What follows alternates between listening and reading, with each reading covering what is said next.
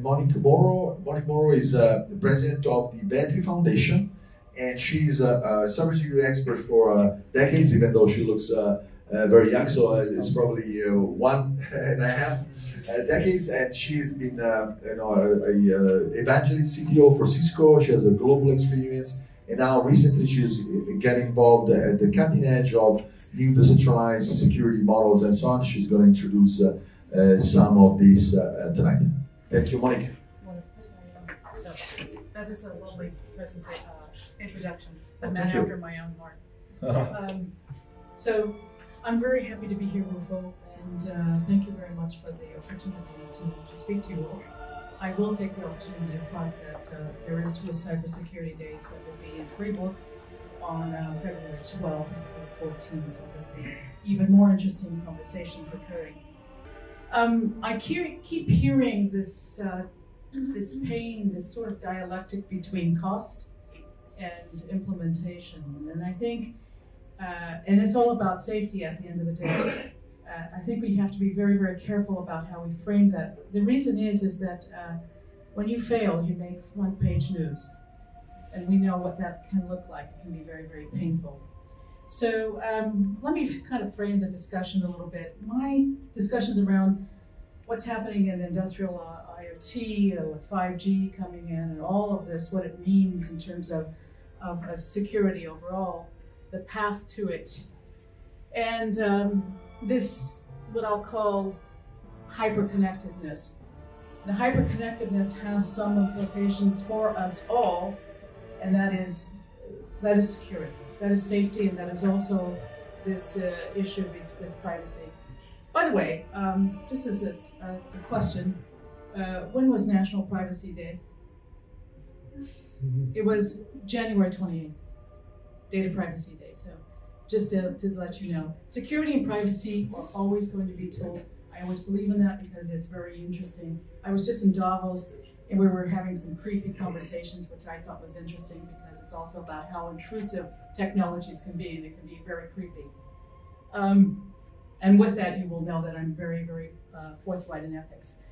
So, you know, the way to frame it is how you're, you know, it's safety, it's what you're doing in this particular space, particularly with security.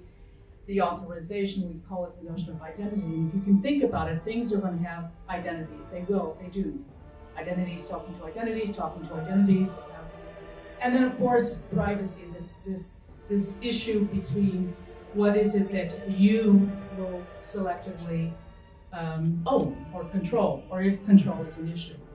Now, I was at the Facebook F8 conference where I participated in it this past May, and every keynote speech was around privacy, which is interesting considering that the person who was talking about it said privacy was dead several years ago.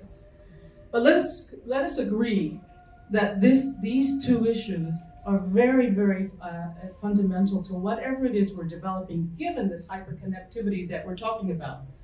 And for banks, for institutions, we are talking about trust. Trust. And I can tell you every single day, Credit Suisse or UBS or whatever bank is continually being tested by hacks. They're coming in. We know it. We know it. I talked about this before, even our critical infrastructure.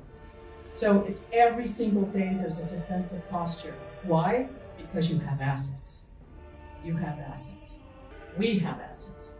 So that's really, really very, very important. And then, of course, you know, there's a business impact.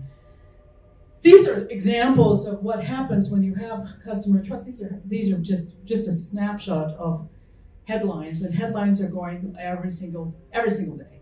One of my colleagues, Nick Mayencourt, if you watched television last week, he was talking about hospitals and ransomware, you know, safety. Okay, and so very, very, very important to think about this issue. With hyperconnectivity, what we have is, you know, at least over the past 2 years, you've got 90% of the data plus, and it's going more and more and more produced. What does that mean? We're talking about you and things being you know, all of that, and next generation identity. Something that we kind of frame as next generation is okay, what does self-sovereign identity look like? You know, I'm talking to some people in the pharmaceutical industry, and that becomes an interesting space for them. Right? What does that mean? Could you be putting yourself, it's the Copernican revolution, could you be putting yourself in the middle of that? And of course, you get into all of the magic sauces of ABCs with zero knowledge proofing, et cetera, et cetera. So, we're moving, right? We moved from this UN org. I'm trusting you, Kai, with my data. And then, of course, you got, maybe a third-party identity provider or whatever that may look like.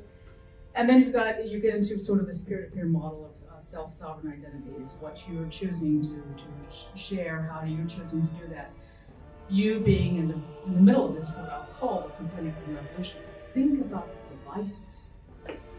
Think about the devices that are actually coming. And it's very interesting to think about whether or not you have Alexa at home and all of this kind of magical stuff, which kind of scares the crap out of me, really. Now, that is the dialectic we have between convenience, I just want Alexa to play music for me today, to what is being read about you or heard about you in terms of profiling your behavioral patterns, right? And so it becomes very, very, very disconcerting. And so we are now looking at, I'll go through this customer experience, but when we're talking about 5G, we're talking about the promise of streaming and everything, connected cars and all of this wonderful stuff, then you have to look at what is that going to mean from a safety perspective, because when I think about security and things, I'm thinking about safety overall. And so that becomes a very, very, very thing that we have to be concerned with. I'm not here to if you will, to put anything in conflict with 5G, but I have to say we have to look at what the security, underpinning security aspects will that mean in terms of safety. Now, from a business perspective, I mean, people are looking at, hey, look, this is what I'm going to be dealing with. These are the use cases for 5G. People are talking about tactile internet. They're talking about, stadium pervasive videos. They're looking at mobility and high-speed trains and cars. So there are use cases coming up more and more. And so we have to be able to correlate these use cases for the use of 5G and or industrial internet of things to what it will mean, to what it will mean safety, to what that correlation will be in terms of privacy overall. And so, lots of positive things that are coming out in terms of the business value. But I will just say this, because I want to leave you with one thing. I always like, I'm not going to play this, but I will say this. Remember one thing, whatever you do in building things, plastic, metal, or even living tissue, 3D printing has been around since the 1980s. This is something about even it's been used mostly for prototyping, for us. And so far is still cheaper to make most large volume consumer goods like bottle caps using traditional methods. But as Miles O'Brien reports, recent advances could launch 3D printing into a new era. 3D it's the subject of tonight's leading edge story, which airs every Wednesday. Just another day in an office, Paul. I'm just gonna kill that because I can. Because I can. And here's the thing that I want to say. Whatever we do, put a safety and privacy correlation to what it is you're developing. Put an ethics correlation to what it is you're developing. This is very, very important because in my Davos experience, we were talking about ethics at the end of the day. It was really an interesting debate. And because you get into who's developing for what purpose and for why. I think the last thing is education is so important.